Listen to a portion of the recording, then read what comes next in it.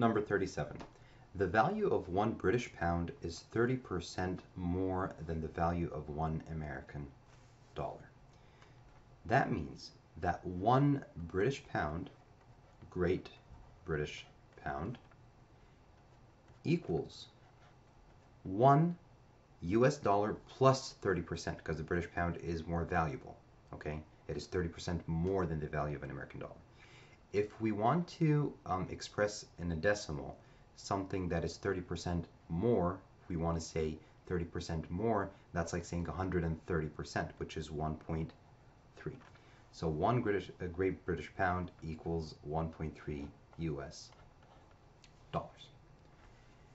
A British tourist visiting New Jersey wants to buy a souvenir that costs $36 US dollars with 50 British pounds. So he's going to pay 50 British pounds if the store accepts British pounds. So first thing, 50 Great British pounds equals how many US dollars?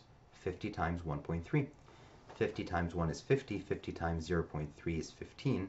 So add them, you get 65 US dollars. So how much money is he going to pay in dollars? 65.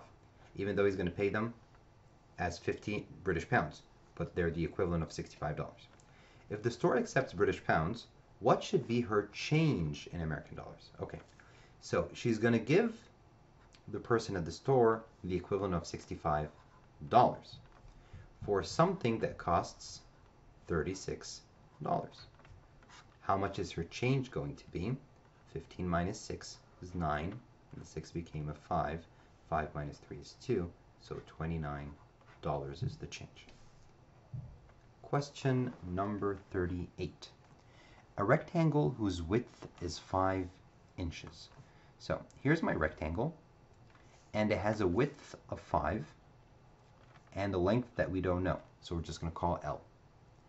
Has the same area as a square, okay, here's your square, whose side is 10 inches. Whose side is 10 inches. What is the perimeter of the rectangle? Not the length, the perimeter.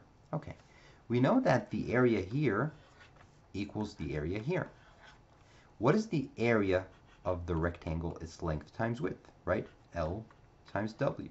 Width is already 5, so the area here is 5L, 5 times length. What's the area of the square? The area of a square is the side squared, or side times side. 10 squared is 100. So from this we can get that 5L, the area of the rectangle, is equal to 100, the area of the square. So 5L equals 100. Divide by 5, you get L equals 20. So the length of this rectangle is 20. Now what? The question says, what is the perimeter of the rectangle? Okay, what is the perimeter of a rectangle? It is the length plus the width plus the length plus the width. Or it's 2 times the length plus the width. So it's 2 times. The length we got is 20. The width we already know is 5.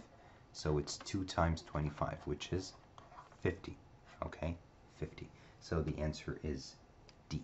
Okay, of course, this square and this rectangle are not drawn to scale. Number 40, the last question on the test. Number 39, we already have a separate video for. Number 40, how many positive factors of 36 are also multiples of both 2 and 3?